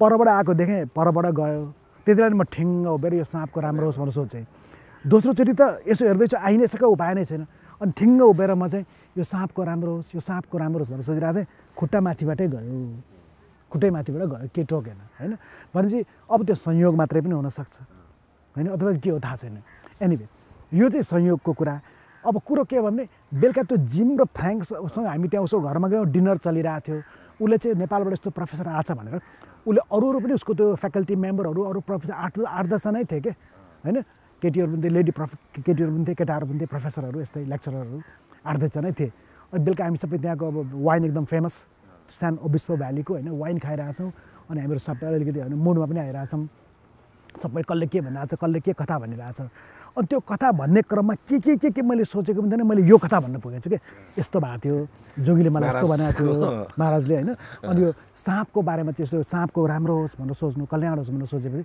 साँपले टोक्दैन भनेर भनेको थियो भनेर सबै एकजना हाँस्यो है एउटा बुढो प्रोफेसर थियो क्या त्यसले मलाई के भन्यो भने होइन यो जोग गर्ने कुरा होइन उसले मलाई भन्यो कि त्यो जोगीले चाहिँ तिमीलाई चाहिँ एकदमै ठुलो रहस्य सिकायो है म त तिमीले जे गर्यौ म त भोलिदेखि नै मेरो जीवनमा यही प्र्याक्टिस गर्नेवाला छु किनभने मेरो जीवनमा धेरै यस्ता मान्छे छन् जो साँपभन्दा कम छैनन् भनेको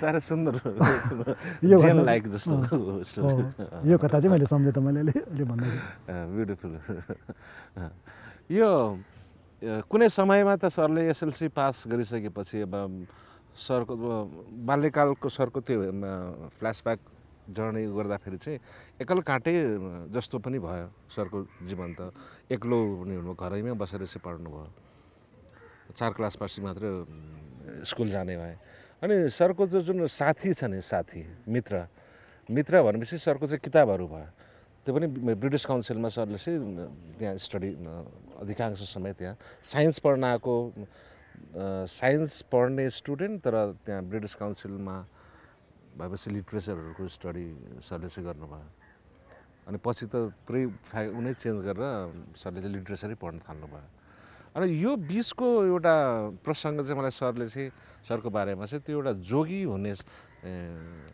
एउटा जोगीहरूप्रति अथवा आध्यात्मप्रति ओशोको किताबहरू पढ्ने घाटहरूतिर जाने त्यो एक किसिमको एउटा पार्ट सरको जीवनमा थियो नि त्यो चाहिँ कति होला भने म चाहिँ 17-18 वर्ष हुँदाखेरिको घटना हो त्यो है त्यति बेला चाहिँ के हुन्थ्यो भने अब त्यो चाहिँ म चाहिँ आजकल एसएलसी झापाबाट पास गरेर आएपछि अमृत साइन्स क्याम्पसमा पढिरहेको थिएँ होइन अनि त्यही बेला चाहिँ अब यस्तै जे किताब पाएँ त्यही पढ्यो कहिले ब्रिटिस काउन्सिलमा जे पाएँ त्यो पढ्यो कहिले के पाएँ होइन जे हातमा आयो त्यही पढिन्थ्यो त्यति बेला चाहिँ मैले चाहिँ एउटा अटोबायोग्राफी अफ अ योगी भन्ने चाहिँ परमहंस योगानन्द किताब मैले पढ्न पुगेँ अब म 17 वर्षको थिएँ 17 वर्षको अनि त्यति बेला चाहिँ त्यसले मलाई एकदमै मेरो मगज हल्लायो भनौँ न होइन अनि त्यसलाई चाहिँ एकदम सिन्सियरली मलाई के लाग्यो भने अनि सबै मान्छे कि त नामको पछाडि होइन कि त दामको पछाडि कि त प्रतिष्ठा अथवा शक्तिको पछाडि सबै मान्छे कुदिनै रहेछन् होइन केही मान्छेहरू त्यस्तो पनि हुँदो रहेछन् यो परमहंस योगानन्द जसलाई यो केही मतलब छैन होइन यो सबै कुनै एउटा मुक्तिको पछाडि अथवा कुनै एउटा अर्कै सत्यको पछाडि उनीहरू हिँड्छन् होइन त्यही पो बाटो हो क्या हो जस्तो मलाई सिन्सियरली लाग्यो अनि त्यही बेला मैले चाहिँ अब चाहिँ म जोगी हुनु पऱ्यो भनेर घर छोडेर त्यसपछि 3 महिना त पनि मुण्डन गर्नुभएको थियो मुण्डन त मैले गरेँ मुण्डन चाहिँ पछि गरेको हो होइन त्यति बेला चाहिँ जोगी हुनु त्यति बेला मैले गराएको थिएन मुण्डन त आफ्नै त्यसकै सुरमा गराएको थियो त्यो धेरै पछिको त्यो त्यति बेला चाहिँ अनि म त्यही 17 वर्ष हुँदाखेरि चाहिँ अनि अब जोगी नै हुनु पऱ्यो भनेर म त्यसपछि 3 महिना चाहिँ घर छोडेर त्यो पशुपतिको त्यो भस्मेश्वर छ नि होइन त्यो त्यहाँ चाहिँ म बसेकै हो होइन तर त्यो 3 महिना बस्दाखेरि चाहिँ अब मेरो अनुभवहरू त्यति राम्रो भएन भने किनभने जुन जोगीहरू मैले भेटेँ तिनीहरूले बदमास र फटा किसिमका जोगी देखेँ क्या मैले त्यहाँ है उनीहरू सधैँ एकअर्काको क्रिटिसाइज गर्ने अन्त जोगीहरूभित्र पनि एकदमै तानातान शक्ति सङ्घर्ष हुँदो रहेछ त्यो एउटा जोगी यतापट्टि बस्थ्यो हामी चाहिँ के भने ठ्याक्कै जुन पशुपति छ नि बाजे जुन एउटा खोलाको तिज छ खोला क्रस गर्ने जुन छ अनि एकातिर चाहिँ त्यसको उत्तरमा लास जलाइरहेको हुन्छ एउटा दक्षिणमा लास जलाइरहेको हुन्छ दक्षिणको साइडमा त्यहाँ बस्थेँ म अनि त्यसपछि एउटा जोगी आयो ऊ त्यो चाहिँ खोलाको पारी बस्थ्यो त्यो जोगी यताको जोगीको त्यसले खुब प्रेज गर्यो कि महाराज आप ऐसे हैं आप वैसे हैं आप तो भगवान के बहुत करीब हैं इत्यादि भने यताको जोगीले पनि हो भन्यो त्यो जोगी जब गयो उसले ये 1 नंबर का कमीना है और ये वो है ये आदमी बनना थाले बोले अभी तो आपका वो इतना प्रशंसा कर रहे थे आप क्यों कह रहे हैं कि इसका ये कमीना है क्यों आप बोल रहे हैं ना ये बदमाश है इसका एक ही उद्देश्य ये है कि कब मैं मरूँ और मेरी जगह आकर यहाँ पर बैठ जाए मैले त्यसो भए तपाईँ मरेपछि ऊ त्यो जोगी त यहाँ आउँछ त्यसो उसको ठाउँ मान्छे को बस्छ त भनेको उसके लिए तो एक और बुढ़ा जोगी है ना गोएश्वरी में वो वेट करके बैठ रहा है त्यस्तो क्या भने उनीहरूको पनि हायरार्की हुँदो रहेछ क्या तपाईँको सचिव उपसचिव मन्त्री भने जस्तै जोगीको पनि कुन बस्ने उनीहरूको बस्दै जाँदो रहेछ भनेपछि जुन मैले सोचेको थिएँ कि यो जोगीहरू शक्ति सङ्घर्ष पावर यिनीहरू सबैबाट फ्री हुनुपर्ने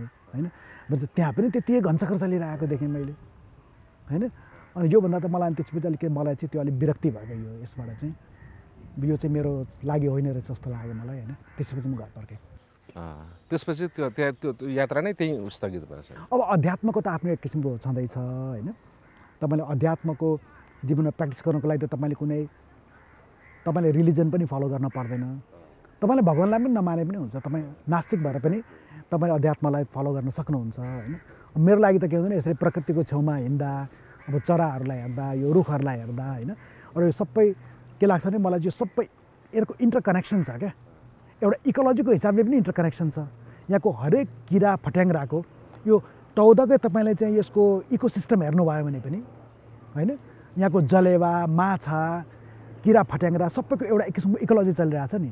त्यो जङ्गलहरूको यो चराहरू हैन सबै एकअर्कासँग जोडिएको छन् जस्तो लाग्छ क्या मलाई हैन। त्यो सबै जीवनहरू चाहिँ एकअर्कासँग जोडिएको जुन एउटा अन्तर्सम्बन्ध छ हैन, त्यो अन्तर्सम्बन्धलाई मैले नजिकबाट मैले फिल गरेँ भने त्यही नै मेरो लागि अध्यात्मको अनुभव हो हैन। अब त्यो त मेरो चलिरहन्छ हैन। यो पर्सपेक्सनबाट हेर्दाखेरि सरलाई मैले चाहिँ एक किसिमको त्यो स्पिरिचुअलिस्ट र आइएसटी यतातिर गयो भने अर्कै चिज भयो, त्यो आध्यात्मिक जस्तो जेन लाइक त्यो चिजहरू सरको उसमा चाहिँ त्यो बस्दाखेरि जहिले पनि कुराहरू गर्दाखेरि पनि त्यो कुनै उसमा चाहिँ सीमित उसमा चाहिँ भन्दा अलिकति बियोन्ड समथिङ बियोन्डका चिजहरूप्रतिको एक किसिमको लगावहरू भएछ। अनि त्यो परमहंसको त अहिले पनि पढ्नुहुन्छ कि सरले? अहिले मैले अनेस्टली भन्दाखेरि त्यस्तो त्यो शैलीको त्यो मैले खासै मैले अहिले पढिरहेको छैन हैन। मलाई के लाग्यो भने यो सबै कुरा चाहिँ आध्यात्म भन्ने कुरा चाहिँ यो अनुभूत गर्ने कुरा हो के अनुभूत। किनभने के हुन्छ नि पण्डित के अरे पोथी पढे जुग गया पण्डित भएन गयो भने चाहिँ तपाईँले सयकडौँ किताब पढे पनि हुन्छ हैन। तर अध्यात्म भने चाहिँ तपाईँले चाहिँ पढेर मात्रै भएन नि त, त्यो तपाईँले अनुभव नै गर्नु पर्यो, तपाईँको बोन्समा तपाईँको बडीमा अनुभव गर्न पर्यो हैन। जस्तो कि कुमार नगरकोटी भन्ने मैले एउटा शब्द उच्चारण गरेँ, एउटा आवाज आयो कुमार नगरकोटी, त्यो आवाजमा त तपाईँ त हुनुहुन्न हैन। कुमार भनेर मैले नगरकोटी भनेर कतै लेखेँ भने पनि त्यो अक्षरमा पनि तपाईँ त हुनुहुन्न। सञ्जीव उप्रेती भनेर मैले कतै लेखेँ भने त्यो जुन शब्दमा त म छैन नि त हैन। त्यस कारण तपाईँले जति पोथी पढे तापनि पोथीमा अब त्यसमा चाहिँ प्योर कन्सियसनेस भन्ला, प्योर ब्लिस भन्ला, जे भन्ला, त्यो शब्दमा त त्यो कन्सियसनेस हुँदैन, ब्लिस पनि हुँदैन। शब्द तपाईँको अनुभूतिमा हुन्छ, तपाईँले अनुभव गर्नु पऱ्यो नि। कन्सियसनेस ह्याप्पिनेस तपाईँको बडीमा तपाईँको मनमा तपाईँले अनुभव गर्नु पऱ्यो है। त्यो त मलाई लाग्छ यसरी तपाईँले घोत्लिँदै तपाईँ यो जङ्गल पहाड यही हो क्या किताबहरू, यसमा हिँड्दा पनि तपाईँले अनुभूत गर्न सक्नुहुन्छ हैन। त्यो चाहिँ मलाई लाग्छ हैन। अनि त्यसरी केही साथीहरूले चाहिँ मलाई भने अहिले पनि भन्नुहुन्छ उहाँहरू, तपाईँ यो तपाईँको आध्यात्मिक अनुभव भएको मान्छे, त्यसलाई फलो गर्ने मान्छे, तपाईँ कसरी आन्दोलनमा लाग्नुभयो? यो त एकदम अपोजिट कुरा भएन? अध्यात्म र पोलिटिक्स त एकदमै अपोजिट कुरा भएन भन्नुहुन्छ क्या मलाई। त्यो एकदमै भ्यालिड क्वेसन हो। तर मेरो चाहिँ कस्तो खालको ओरिएन्टेसन भयो भने अहिले पनि मलाई साथीहरूलाई भन्छु, यदि म बर्ड वाचिङमा नलागेको भए, चराहरूप्रति मेरो प्रेम नभएको भए सायद म यो आन्दोलनमा आउन मलाई गाह्रै थियो क्या। म त अनेस्टली भन्दाखेरि म 2015मा जब मैले ट्युबाट छोडेँ हैन, अब लेख्यो भने के कुरा लेख्यो, अहिले पनि लेख्न त रमाइलो हुन्छ, लेखिन्छ हैन, लेख्नमा आफैमा रमाइलो छ हैन लेख्न। अब तर त्यो बाहेक मैले अब केही लेखिनँ भने पनि लेखिनँ, के भएर हैन, जीवनभर यसरी घुम्ने गर्ने चराहरूसँग टाइम बिताउने हैन, केही लेख्यो भने बनस। त्यही मुडमा म हिँडिरहेको थिएँ। आन्दोलनमा आउनु मेरो अलिकति पनि विचारै थिएन त्यति बेला है। अनि म चराहरूलाई हिँड्दाखेरि मलाई त्यही खालको अनुभूति हुने, चराहरू, रुखहरू, फुलपात, पतिङ्गर हैन, किरा फट्याङ्ग्रा जे छन् सबैमा चाहिँ एक किसिमको अविच्छिन्न एक किसिमको सम्बन्ध जसलाई चाहिँ म फिल गर्न सक्छु जस्तो मलाई लाग्थ्यो हैन। त्यो फिल गरिरहेको छु भनेपछि त्यो चराहरूले अब यिनीहरू त्यसपछि आफै म संवेदनशील हुन थालेँ कि ल चराहरू हैन, यिनीहरूलाई त्यो सबै छेउमा चाहिँ यो कङ्क्रिटको सबै बनाइदिएपछि यिनीहरूलाई कति गाह्रो भयो होला हैन। राति यो होटलमा चाहिँ के हुन्छ भने हेभी मेटल म्युजिक बजाइदिन्छन् कि कहिले। अब चरा भर्खरै आएको छ हजारौँ माइल उडेर, त्यो त हाम्रो पाहुना हो नि, त्यसलाई हामीले चाहिँ हेभी मेटल म्युजिकले स्वागत गरिरहेछौँ। एउटा बथान नै उडेर गयो, उसलाई के भयो होला, त्यो पहिले मेरो दिमागमा यो कुराहरू नै आउँदैन थियो। अनि जति मैले सोचेँ त्यति नै मेरो मनमा दिमाग आयो, एक किसिमको प्रेमहरू क्या चराहरू। अनि मैले के लाग्यो भने चराहरूप्रति त मलाई प्रेम फिल हुन्छ भने आफ्नै समाज, मानव समाजमा जुन दलितहरू छन् हैन, जुन चाहिँ मार्जिनलाइज भएर जुन मान्छे राखिएको छन्, उनीहरूलाई अन्याय भइरहेको छ। कोही मान्छे चाहिँ मेरो चाहिँ बलात्कार भयो भने नारी आएर बसिरहेछ हैन। चराहरूलाई म प्रेम गर्छु, प्रकृतिलाई प्रेम गर्छु भने एउटा अमूर्त मात्रै कुरा गरेँ, तर जीवनमा हाडछाला भएको मान्छेलाई मैले प्रेम गर्न सकिनँ भने त्यो पनि एक किसिमको पाखण्ड नै हो जस्तो लाग्यो क्या मलाई। अनि के लाग्यो भने मैले त्यस कारणले गर्दाखेरि यसमा चाहिँ फर्किनुपर्छ भनेर आन्दोलनमा आएँ म। अब हाम्रो चाहिँ उसमा पनि भनिएको छ नि, कति मान्छेले भन्छ यो कन्ट्राडिक्सन छ अध्यात्म र पोलिटिक्स। मैले त त्यस्तो पोलिटिक्स भनेको हामीलाई कुनै पोलिटिकल पार्टीमा त जान्नै छैन तपाईँ हामीलाई हैन, न हामीलाई चुनाव लड्नु छ, त्यो त प्रश्न छ नि कुरा। आदर्शले गर्दाखेरि मात्रै आन्दोलनमा लागेको हामी है। तर पोलिटिक्सले सबैलाई असर पार्छ कि। त्यहाँ कुनै बलात्कार भएको व्यक्तिले उसलाई न्याय पाएको छैन भने त्यो पनि पोलिटिक्सकै कुरा हो। ऊ किसानले उसले चाहिँ एकदम मेहनत मजदुरी गरेर काम पाएछ, उसले श्रमको उसले ज्याला पाएन भने त्यो पनि पोलिटिक्स हो। त्योसँग त हामीले भेट्न पऱ्यो हैन, उसलाई न्याय दिलाउनको लागि।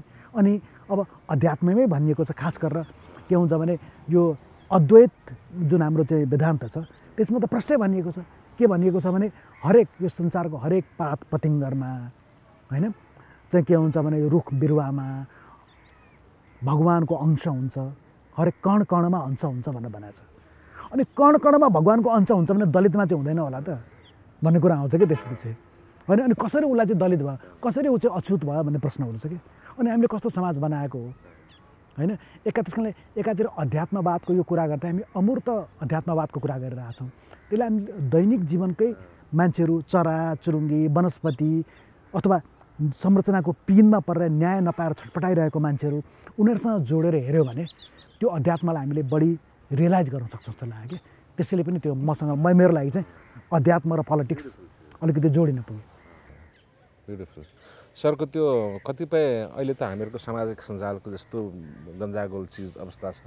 अनि मैले त कहिलेकाहीँ त्यो म त्यति एक्टिभ त छैन सरको त्यो कहिलेकाहीँ हेर्ने गर्छु त्यो गाली गलौजको कुराहरू जहाँ आउँछ। अनि मैले सरको त्यहाँ चाहिँ त्यो एक किसिमको एउटा देख्छु कि त्यो एउटा साधुपना जोगीपना पुरा गाली भइरहेछ। तर सरले चाहिँ पर्सनली चाहिँ यस्तो विनम्र किसिमले चाहिँ तपाईँले चाहिँ त्यो कोट गरिराख्नु भएको छ उसलाई चाहिँ त्यो भन्नुहुन्छ उसलाई चाहिँ त्यो गालीलाई गालीले भन्दा पनि तपाईँले सरले चाहिँ त्यो एउटा विनम्रता जुन छ यो जोगीपना जुन छ जोगिनेस सरको जुन मनमा त्यो एकदमै त्यो सुन्दर लाग्ने सरसँग त्यो कुरा गर्दाखेरि भेट्दाखेरि।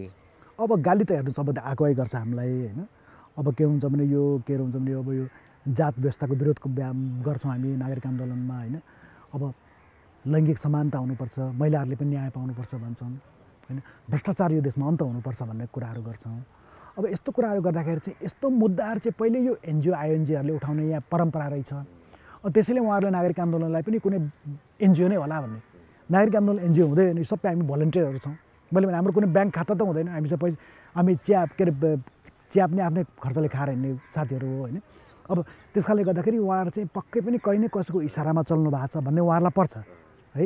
अनि त्यो भएपछि अनि गाली गर्ने अब डलरेदेखि लिएर पण्डितदेखि लिएर विखण्डनवादी आइरहन्छ है।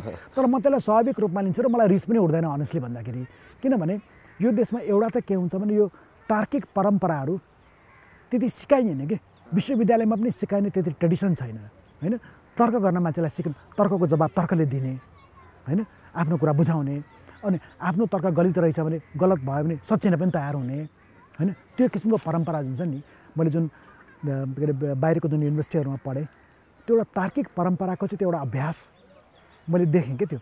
त्यसको किन भयो त्यसको कारणहरू छन्। त्यो होल त्यो ग्रिक सिभिलाइजेसनदेखि नै एरिस्टोटल प्लेटोदेखि नै त्यो एउटा तार्किक परम्परा डेभलप भइरहेको छ त्यहाँ। यहाँ पनि नभएको होइन, यहाँ पनि थियो। तर के कारणले हो त्यो तार्किक परम्पराहरू हाम्रो प्राज्ञिक संस्थाहरूमा युनिभर्सिटीहरूमा सिकाइरहेको छैन। अनि मान्छेलाई त्यो तर्क गर्ने बानी छैन कि। अनि तर्क गर्न नसकेपछि मान्छेलाई रिस उठ्दो रहेछ। तर्क जबसम्म गर्छ उसले गरिरहन्छ, जब उसले गर्न सकेन तर्कमा पछि पर्दै गयो किनभने अभ्यास छैन। अभ्यास भएपछि त्यसपछि उसले गाली गर्न थाल्छ। अनि डलरे पण्डित के भन्छ कि। त्यो गाली गर्नेहरूको पनि केही दोष छैन, किन उहाँलाई सिकाइएकै त्यही हो। सिकाएकै त्यही। म त्यसरी यो किसिमको रियलाइजेसन हुन्छ नि सर, एउटा बोधको कुरा आत्मबोधको कुरा हो नि त। तर्क विचारद्वारा चाहिँ तर सरको जुन उसबाट एउटा भाषा लवज त्यसलाई चाहिँ कसरी भन्ने तरिका चिजहरू त्यो पनि एउटा संस्कारबाट आउने चिज न हो सर। त्यो ज्ञान अब शिक्षा चाहिँ विश्वविद्यालय दिए तर ज्ञान भन्ने फेरि त्यो अर्कै चिज रहेछ। ज्ञान शिक्षित हुनु र ज्ञानी हुनुमा त फेरि धेरै फरक छ। हामीसँग चाहिँ शिक्षितहरू चाहिँ धेरै भयो हो कि मलाई लाग्ने कहिलेकाहीँ ज्ञानी चाहिँ हुन नसकेको हो कि भन्ने जस्तो लाग्छ मलाई चाहिँ। अब त्यहाँ अन्त्यतिरै भइसक्यो सर होइन, हामी बसेको 1 घन्टा जति भइसक्यो। अनि यो सुन्नेको तपाईँको सुन्ने प्रेम जुन छ 0 माइल होइन, घरको एड्रेस पनि मालिक हौ 0 माइल भनेपछि यो 0 अनि किन यो कसरी यो 0को चाहिँ के हो सर? 0को त यस्तो छ, त्यो त अब एक्सिडेन्टली नै भयो त्यस्तो सोचेर है। अर्चना र म 94 मा हामी अमेरिका जाँदाखेरि होइन त्यो घरमा केही मरम्मत चलिरहेको थियो। अनि त्यसपछि कसको के दिमागमा आयो त्यो एउटा ठ्याक्कै एकछिन ब्रेक गरेर मेरो दिमाग ठ्याक्क आइहाल्यो।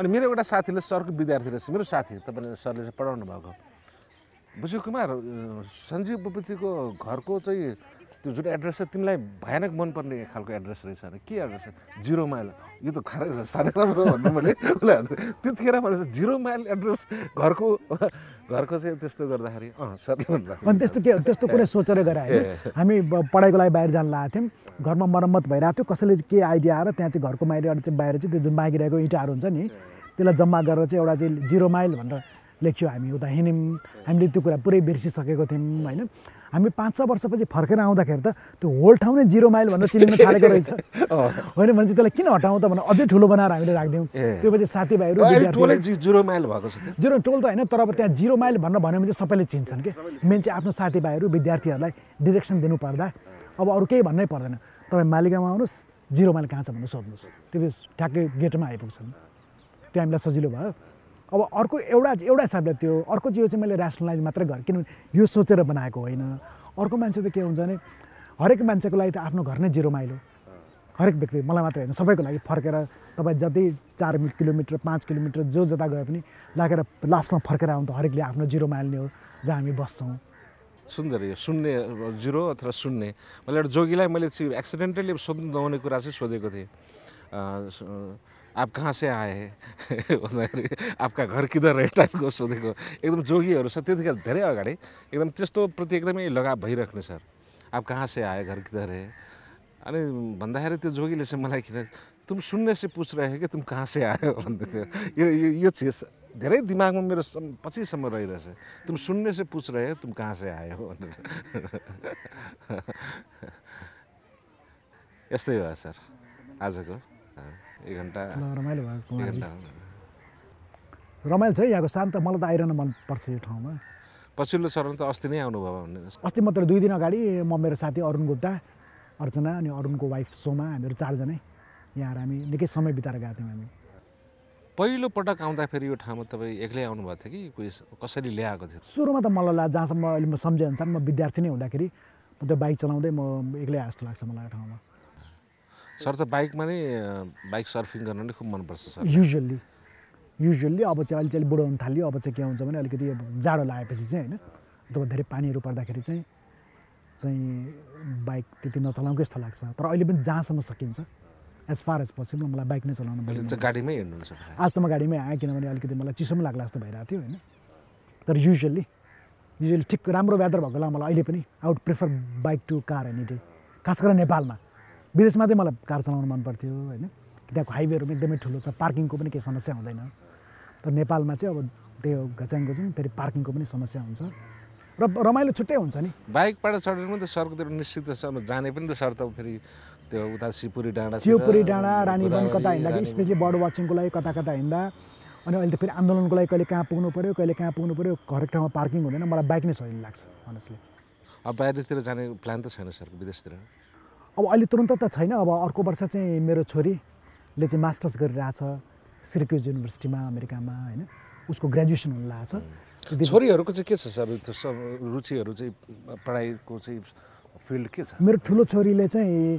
उसले चाहिँ क्रिएटिभ राइटिङमै उसले मास्टर्स गर्यो है भ्यान्कुभरको युनिभर्सिटीबाट क्यानाडाबाट अनि ऊ चाहिँ अहिले भ्यान्कुभरमै छ ऊ र उसको हस्बेन्ड उहाँहरू भ्यान्कुभरमै बस्नुहुन्छ अनि उसले चाहिँ त्यो भ्यान्कुभरकै त्यो एउटा त्यहाँको क्यानाडाको सबैभन्दा पुरानो फेमिनिस्ट म्यागजिन छ कि त्यसको म्यानेजिङ एडिटर हो ठुलो छोरी चाहिँ सानो छोरीले चाहिँ उसले मास्टर्स चाहिँ उसले चाहिँ क्लिनिकल साइकोलोजी र थेरापीमा गरिरहेछ उसको दोस्रो वर्ष अहिले सक्न लाग्छ अर्को वर्ष उसको ग्रेजुएसन हुनेवाला छ त्यति बेला चाहिँ अर्चना र म 2 जनै हामी केही 2-3 महिनाको लागि जाउँ कि भनेर अहिलेसम्म त्यही सोचिरहेको छौँ छोरी पढाइ त उहाँ छोरीहरू आफैले नै उ गरे होला यो फिल्ड चाहिँ उनीहरूले आफ्नो फिल्ड उनीहरूले आफै जे चुज गर्छन् होइन हामीले त बच्चालाई तिमीलाई राम्रो गर भन्ने हो उनीहरूलाई सपोर्ट गर्ने हो होइन अल्टिमेटली के पढ्छन् कहाँ बस्छन् कोसँग बिहा गर्छन् के गर्छन् त्यो त उनीहरू इन्डिभिजुअल हो उनीहरूले डिसाइड गर्ने हो हामीले त्यो उनीहरूलाई डिसाइड